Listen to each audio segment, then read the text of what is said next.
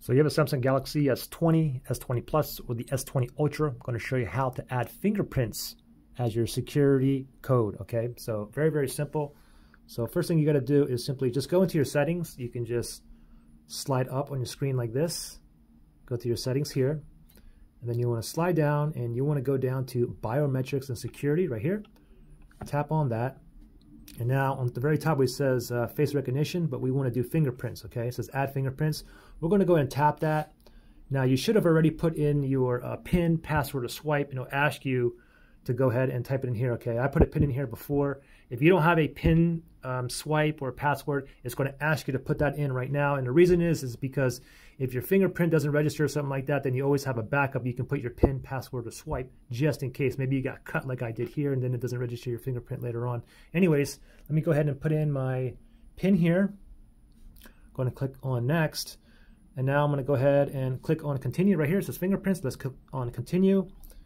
And now it says just a quick note here.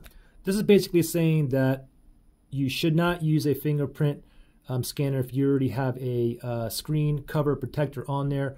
Also, your screen protector, you should use a ultrasonic fingerprint sensor, okay? Just FYI. I don't have no screen protector on here. Anyways, I'm just going to go ahead and click on OK here. And now what we got to do is simply place our finger on here, or whatever finger you want to register. You can do 3, 4, 5, 6, 7, 8 different fingers on each hand, whatever you want. Okay, I'm just going to do my one finger here, my thumb on my left hand. So I'm going to press down, vibrates, let go. Press down, vibrates, let go. Press down, it's for the vibrate again. Vibrate, vibrate, vibrate, vibrate. So I'm feeling it. As soon as I feel it vibrate, I'm just going to go ahead and release it. So let's keep on doing this. And you can see it getting greener and greener. Okay, now get a full scan here. Reposition each finger to capture the edges of your finger. So I'm going to click on continue. Now I kind of got to go to the edges of my finger. Just like the edges. Okay, there we go. Fingerprint has been added. Now you can go ahead and select right here. If you want to put another finger on there and a different hand or whatnot, you can click. You can add another fingerprint. You can click on add here, or you can just click on done. And then if you want to add another one at a later time, you can just go ahead and click on add a fingerprint. Okay. Anyways, I have my fingerprint in here.